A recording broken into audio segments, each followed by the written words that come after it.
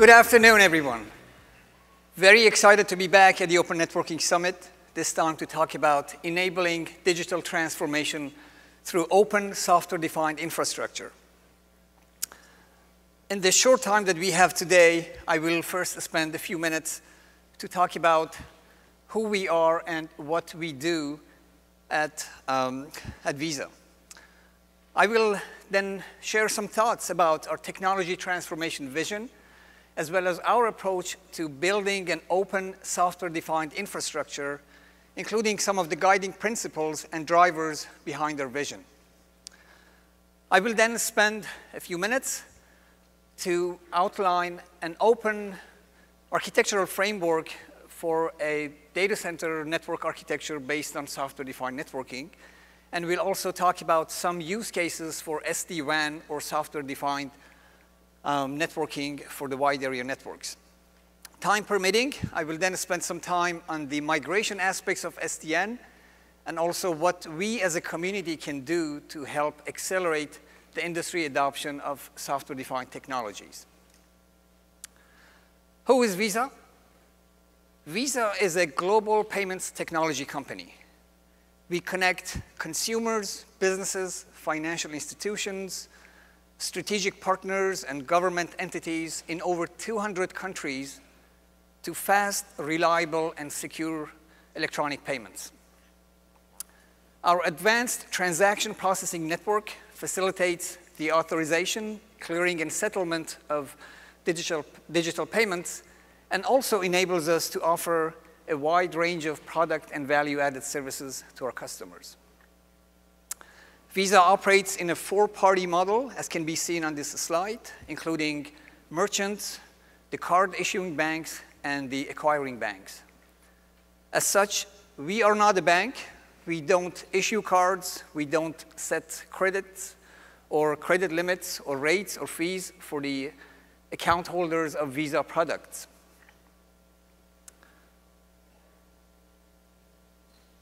As one of the world's largest retail electronic payments networks, our infrastructure today serves over 16,000 financial institutions and enables over 129 billion payment transactions a year for a total volume of 8.2 trillion US dollars at some 65,000 transaction messages per second.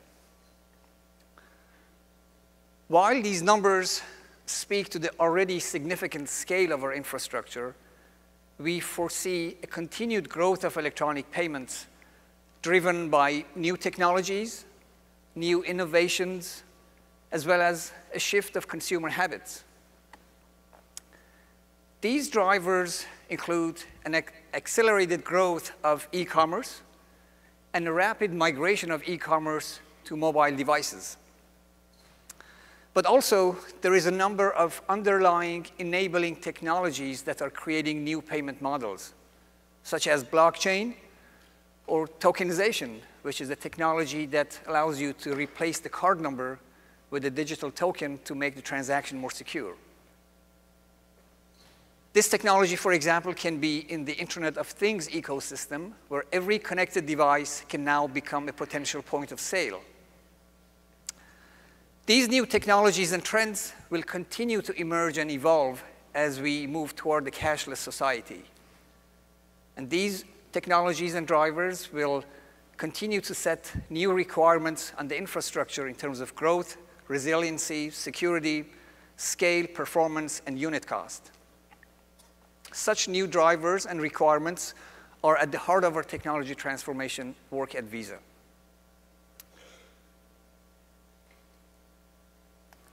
A great focus of our transformation journey is really around leveraging software to create an increasingly open digital platform for innovation, but also increasing the agility of the infrastructure and adding layers of security and operational resilience. It is also about making electronic payments accessible to everyone worldwide. Today, about half of the population on Earth does not have access to electronic payments.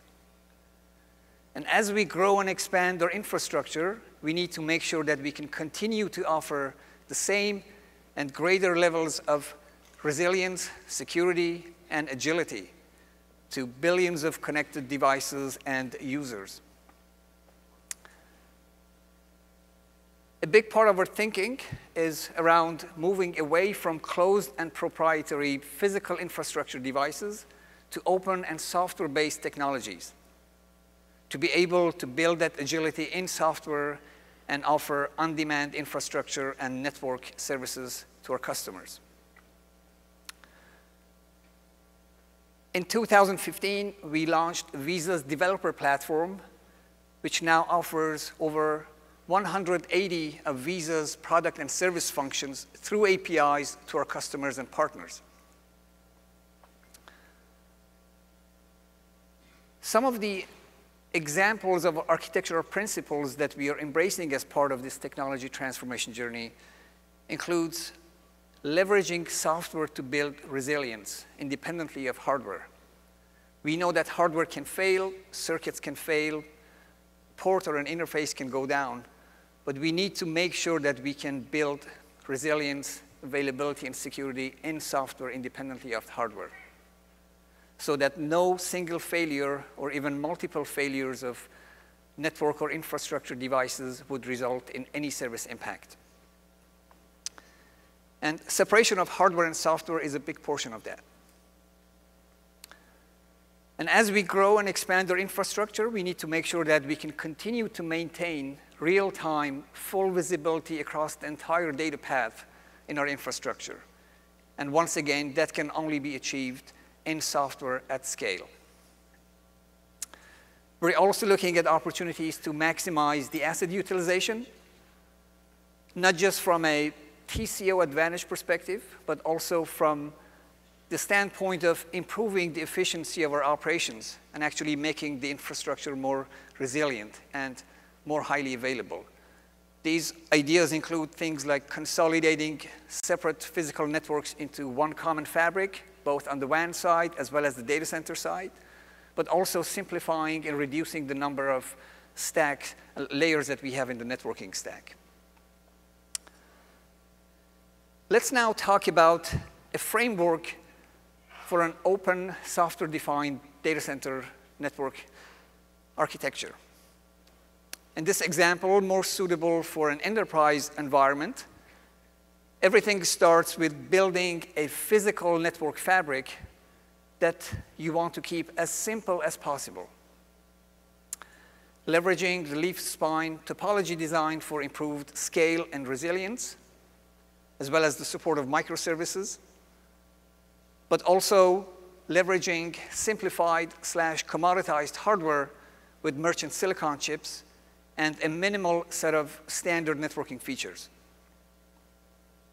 Next, you want to make sure that you keep your architecture modular and your abstraction layers well-defined, including the network switching and virtualization, then a software layer for network orchestration, monitoring, control, and management, and then your application layer, where you can have different types of workloads, including bare metal or non-virtualized workloads that can interface directly with your hardware, such as Hadoop or Spark, or you can have virtualized workloads such as VMs and containers, for which you might want to leverage some sort of a network virtualization technology. And then as your virtualization footprint grows, you might want to leverage and deploy a dedicated SDN controller platform to manage that state centrally and at scale. And it is extremely important that the interface between that consolidated, unified SDN controller with the rest of your physical infrastructure be open and standard-based, so that you can select the best of the breed technologies for each of these components. You might also want to leverage some virtualized network functions for layer 4, layer 7 functionalities, such as load balancers, firewalls, et cetera, and manage that whole physical infrastructure from within that SDN controller. Now, in a real-world enterprise data center environment, you have other networking functionalities that need to be provided. These can include a packet capture fabric for which you can similarly leverage simplified and commoditized hardware with some SDN capabilities, as well as an out-of-band network management fabric that can interface with the rest of your physical fabric. Now, once you have built all of that, you want to make sure that you can actually leverage and harness the true power of software through an orchestration platform where, as the previous speaker mentioned, with the point and a click, you can actually provision your infrastructure and build whatever network service that you want without having any knowledge of the hardware. And equally importantly, it is important that that interface be open similarly to the SDN controller interface. Now let's shift gears and talk about WAN. So outside the data center, typically an enterprise has some sort of a WAN network or wide area network. Starting from the left side of the slide, an enterprise might have a number of remote sites. These include branches or customer premises or a number of users that just connect to your environment through internet and or through some sort of a carrier-managed connectivity. And then you have your data centers, either one or several of them, typically connected through an enterprise-managed data center interconnect or backbone network. And then you might have some presence in a public cloud. So here the blue boxes represent the areas where the enterprise has some visibility and control, and the rest is really kind of third-party managed. So while this model works for many enterprises and in many use cases, it comes with some challenges. You typically have some sort of a legacy router or technology on the access side, and for the vast majority of the transport network, you don't really have much visibility and control. And if you have thousands of these devices, and if you're running a mission-critical environment, that whole process of managing the life cycle of these devices, which can come in thousands, can be pretty significant. Now, software-defined networking can help address some of these challenges, and there are several scenarios and deployment models. I will talk about three use cases. There are more. In this use case, a carrier can offer an SD-WAN solution at the edge of the network where networking functionality is moved from these end devices to the edge of the network, and then in a virtualized environment, you have some sort of a vCPE environment where you can actually manage your networking capabilities and create some interesting service chaining functions and manage a large number of your end devices from that point of presence or edge of the network. And then you have a similar setup at the terminating side where the traffic is handed over to your data centers. So this model does offer great advantages in terms of simplifying the operations of your WAN infrastructure, but also it might come with some challenges. Typically, if you require carrier redundancy at the access, you want to make sure that the carrier that offers this service can actually offer carrier redundancy and an environment where you can leverage access connectivity from multiple providers, but also leverage internet or even wireless. But also, in the WAN side, you want to make sure that the SD-WAN solution that the carrier offers is unbundled from the carrier transport offering so that you can actually work with multiple carriers for the transport of your network if needed. A second use case is when the enterprise kind of replaces the legacy equipment on the access side and actually works with an SD-WAN vendor. So here I put two vendors, the kind of light blue vendor and the green vendor. This model can also work very well because now you have a global state of your endpoints and your access sites that can be managed centrally from within software from your data center. With this model, similarly to the previous model, you can actually create a lot more interesting traffic engineering and policy-based routing decisions and actually manage the state of your endpoints centrally and from within software. So a few important considerations with this model is that if you're a large enterprise and you have many endpoints deployed around the world, you might want to decide that you want to have different vendors or 2 or 3 vendors and partition your network. And it is important that you don't have to deploy a new set of controller platforms and management platforms every time you bring a new vendor. So as such, it is important that the southbound for these devices also be open and multi-vendor compatible. And that is the yellow line that I put on top of the SD-WAN router devices. Next scenario is when the enterprise actually expands their backbone network as far as possible and as close as possible to the end users. This way, effectively managing the large portion of the end-to-end path themselves instead of relying on third-party carriers. So in this scenario, the enterprise not only owns and manages the data center interconnect network, but also the WAN backbone. And now the enterprise has the opportunity to deploy these SD-WAN solutions at the top or at the edge of their network and only rely on third-party carriers and other methods of access for the WAN access portion. So here, with this model, you can actually have a number of POPs around the edge of your network, geographically spread, and then from there on, manage your endpoints that can connect to your network either through internet or through wireless or through a number of carrier-provided MPLS circuits.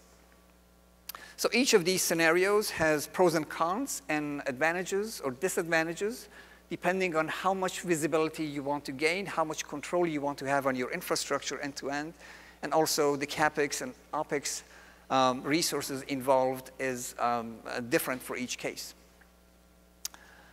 Independently of which model you want to go for, it is important to understand that in order to make the adoption of these solutions easier, these solutions need to be open and come with standard interfaces. It is equally important that these solutions can be easily and seamlessly integrated with the enterprise's operational environment. But also, it is important that the engineers in an enterprise organization can actually test these capabilities and also test the interoperability between different multiple vendor solutions in software. So it is important that vendors offer a virtualized environment for these platforms so that you can have the kind of network CI/CD environment to test and evaluate these solutions. It is also important that these solutions be flexible, so no vendor lock-in. Hardware independence is also equally important. And as I mentioned, it is important that the carrier transport be independent from the carrier SD-WAN solution. Needless to say that these SD-WAN solutions need to maintain or even improve the carrier greatness of the typical networking solutions that we are used to, but also provide the global support and come with the right level of security hardening. I will now say a few words about the migration aspects of SDN. A few years ago, in the Open Networking Foundation, within the migration working group, a number of documents were published to describe the use cases, the methodologies, as well as the tools that should be considered during an SDN transformation journey. And this slide kind of highlights some of the thought process from that work. So we published the blog by that name, by the way. So the thought process is pretty straightforward. You have a starting infrastructure. You go through a phased migration phase step, and then you have your target SDN-based infrastructure. You want to make sure that your starting network is well understood, and that the state is well understood, and that you have well-defined back-out procedures, so if during the migration something goes unexpectedly, you have the right mechanism in place to roll it back. And then during the phased migration, you want to make sure that you have continuous availability and also the right tools in terms of monitoring, provisioning, and troubleshooting. And then once all that migration work is done, how do you make sure that you actually have the SLAs that you had previously, and that in this new environment, you have the right playbooks from an operational perspective? And these are not just on paper theoretical work. These are things that actually we have been doing at Visa as part of our migration process toward these new technologies.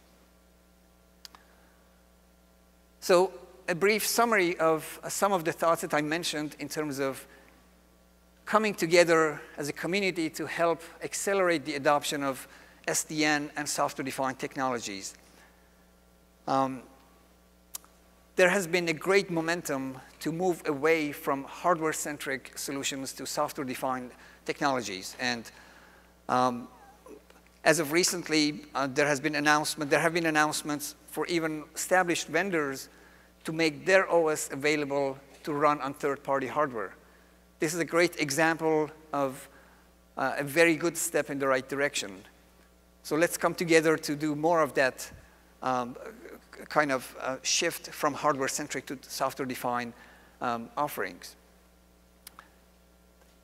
It is important that all these SDN solutions, whether it's on the data center side or on the WAN side, remain vendor neutral and offer multi-vendor deployment opportunities to enterprises and customers. Do not put that work on the shoulder of the enterprise so that the engineers that are trying to build and deploy these solutions actually have to do all that hard integration work. Also, we need to make sure that these solutions can easily and smoothly be integrated in the enterprise's operational environment. In most enterprises, there is a lot of focus on availability and on operational effectiveness. And many enterprises try to leverage the best of the breed tools to detect anomalies and outages and failures as quickly as possible. So every time a new solution is deployed, we need to make sure that these solutions can be easily integrated in existing operational platforms. And once again, open APIs is the right answer to that.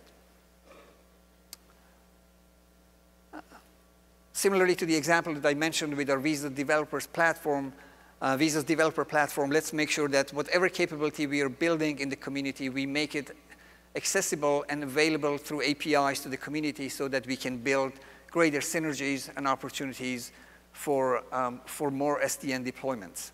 And finally, let's make sure that the SDN solutions can coexist with legacy environments. There is a lot of deployments today in enterprise, but also across the industry on greenfield deployments. But in many cases, these SDN solutions need to be deployed in environments where there will be a mix of legacy with greenfield technologies. With that, thank you very much for your time. I'm now happy to take questions from the audience.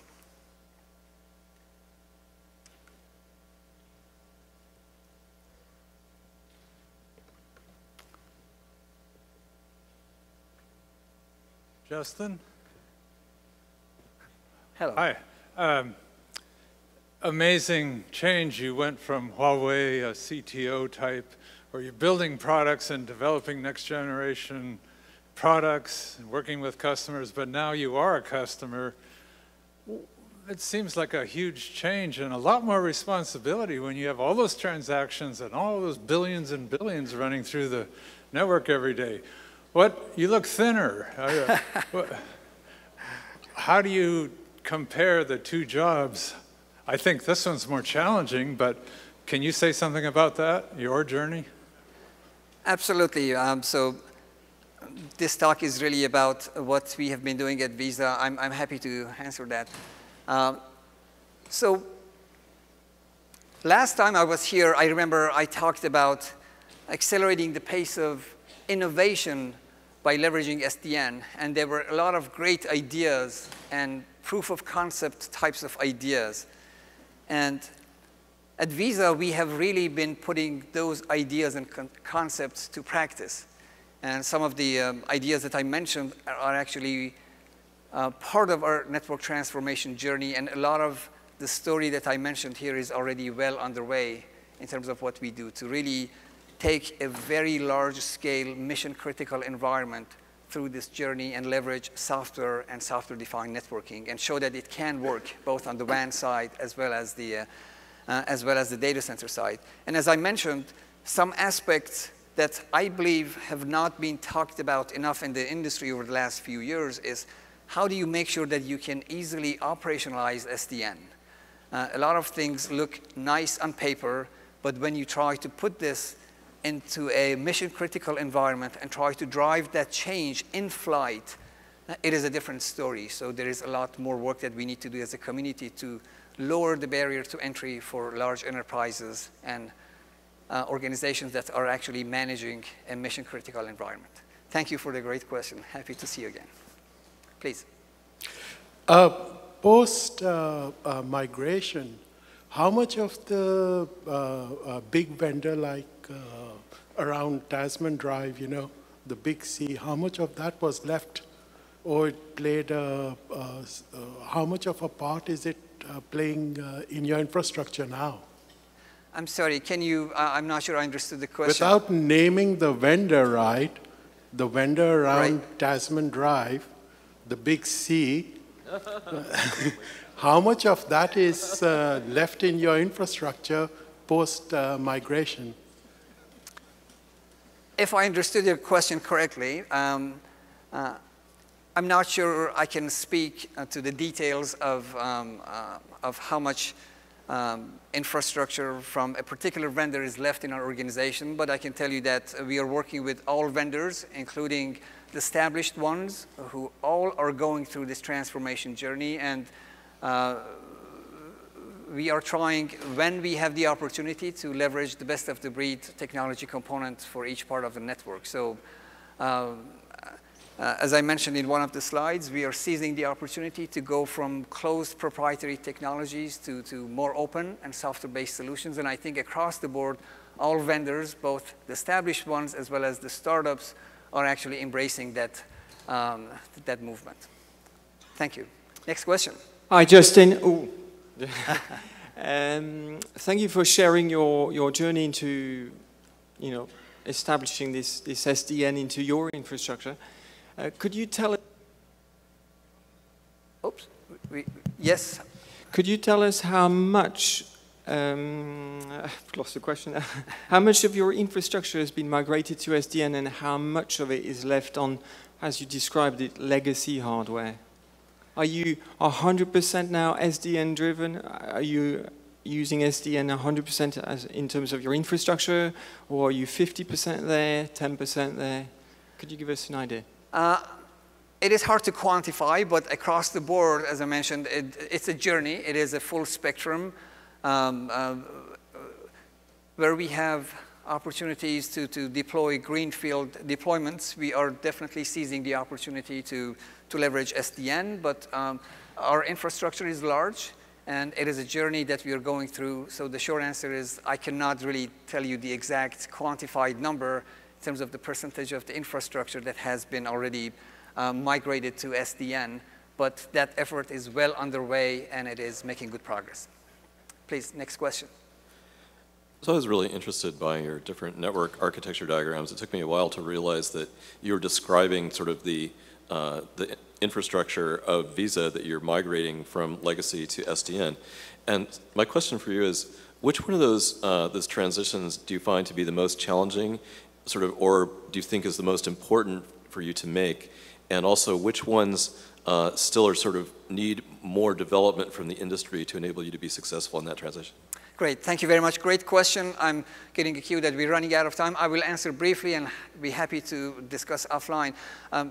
From my perspective, I think on the WAN side, the transition and that transformation will probably be longer because that's a little bit a newer technology, and it is less established than on the data center side. So that will be my short answer, and I'll be happy to discuss that offline with you. Thank you very much, all. I think we're running out of time. Do we have time for one more question? I have one last question. Sure. Since Visa is a very important position to serve the commercial banks or credit clearance, the open source software versus a commercial software has a lot of things to be improved or codified, be inside into the Visa network. Do you see any differences between how do you codify the process? I mean, how do you codify the open source versus codify commercial software? Yes, I will provide a short answer and we'll be happy to discuss offline. I personally believe that open source today can actually provide a great level of robustness in terms of the quality of the code, as well as good as a commercial piece of hardware, because there is the whole community involved. And within Visa, we have a very well-defined process to operationalize new technologies, including open source. So in my opinion, both types of code can work equally well in a mission-critical environment, whether it's open source based or kind of the commercial grade code, if I understood correctly your question. Thank you. Sure.